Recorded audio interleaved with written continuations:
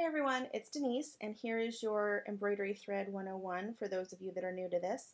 There's going to be two kinds that you find, especially at Joann's or Hobby Lobby, any place that you're going to go to, and that's DMC embroidery floss and the DMC pearl cotton.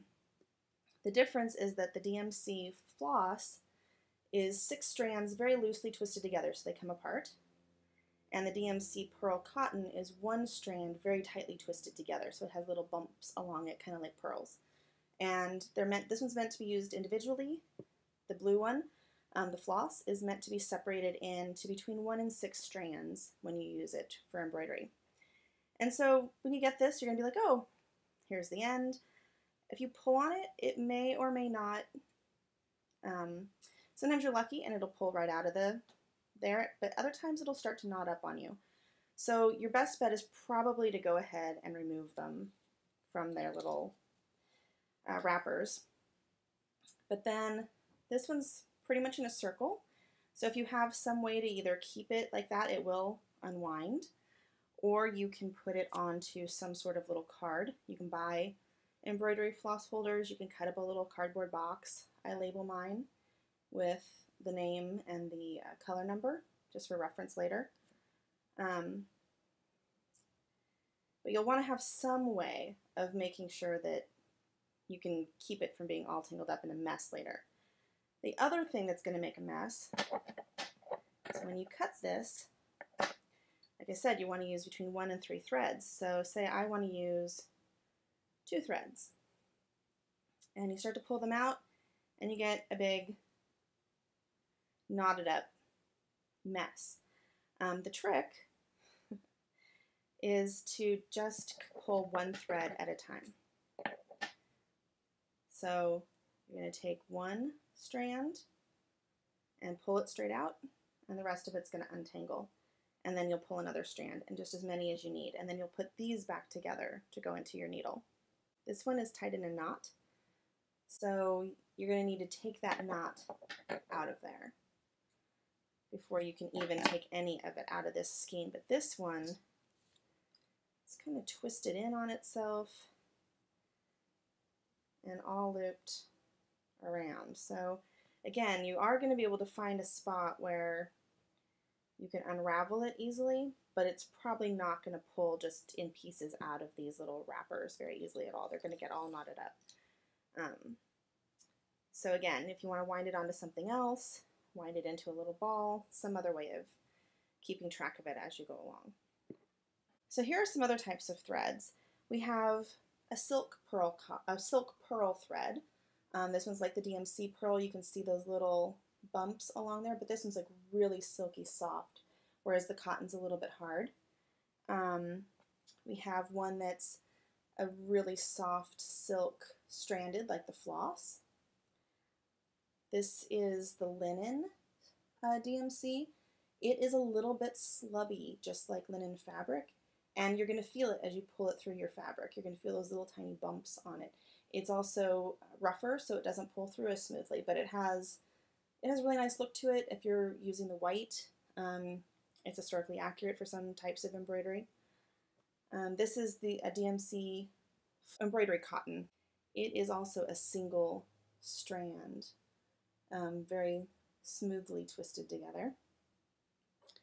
This is another of the silk threads. It's a 6-thread stranded silk, but it has a lot more shine than the softer one that I showed you a minute ago. And then this one is a flat silk.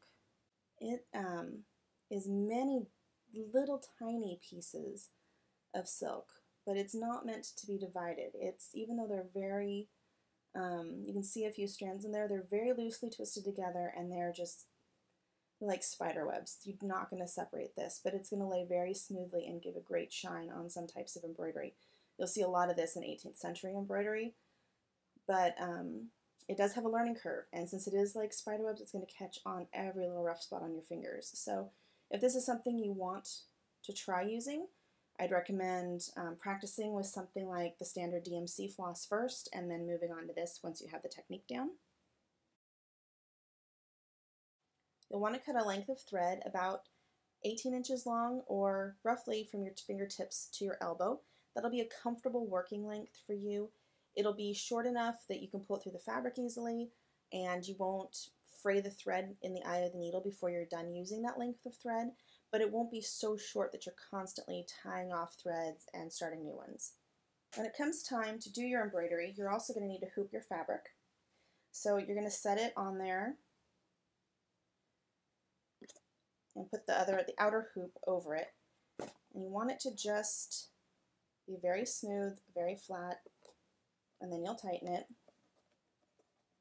You don't want to pull or tug or stretch it, because that's going to cause, right here it's a little tiny bit loose because of when I tightened it, but otherwise you don't want to pull it, you don't want to tug it, you don't want to distort anything as you go, and you want it to be just about as tight as a drum. So you might take you a few times to practice that before you get it where you need to go. Okay, and then when you get ready to embroider, I have my needle threaded with 2 strands of DMC cotton. You never make knots in embroidery. So what we're going to do is go through the fabric and come down pretty close to it.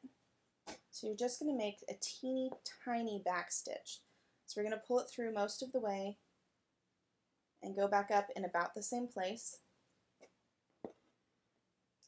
And it's just that one little back stitch. It's really secure. That's not coming out of there, but it's also incredibly flat. There's not a big bump on the back, and this little extra bit of thread, you can trim it off as you go. It'll get covered up as you go. So you're going to want to make a stitch like this someplace where you're going to cover it up later with another stitch. This would even just mean even one single stitch in the direction you're going pretty much covers that up. So that's how you'll start and stop your threads. If you want to stop, you'll do the exact same thing on the back, or you can just do a couple little back stitches under threads that you have already made. So I hope that answers a few of your questions about embroidery thread. The bit about pulling one thread at a time with embroidery floss is something I did not know in the beginning.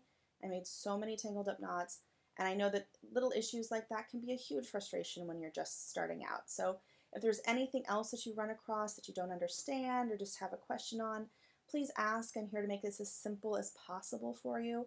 I don't want you to go through any frustration needlessly.